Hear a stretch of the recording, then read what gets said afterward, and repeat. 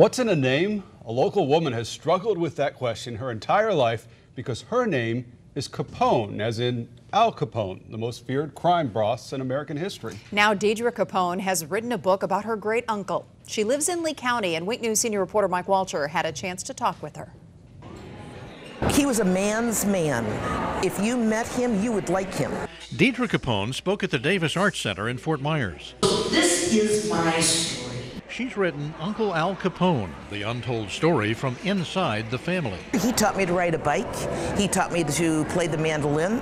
We would cook together. We would sing together. Oh, yeah. We were a very close family. Deirdre says Uncle Al was a brilliant businessman who gave people what they wanted during Prohibition. My family prided themselves that they provided good quality alcohol. Deirdre says she was shunned by classmates at school and fired from her first job out of school because of her name. It was horrible to grow up in the city of Chicago with the last name Capone.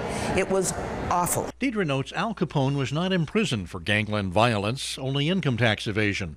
Decades after his death, though, the government portrayed him as a public enemy for all time. She hid her name from everyone but her husband.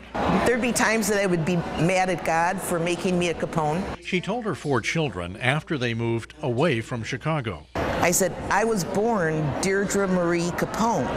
Al Capone was my uncle. They looked back at me, and in unison, all 4 of them went, "Cool, Mom."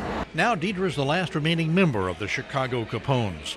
And she likes to point out she, her 4 children, and 14 grandchildren are crime-free. There's never been anything more than a speeding ticket or a parking ticket that any one of us have ever gotten. So where's this evil that people try to portray him?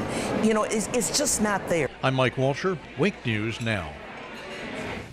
What a story she has, absolutely. though. Deirdre Capone says she realizes that her remembrances are going up against a tidal wave of negative opinion about Al Capone. But she feels compelled to add her words to the record. And now she has.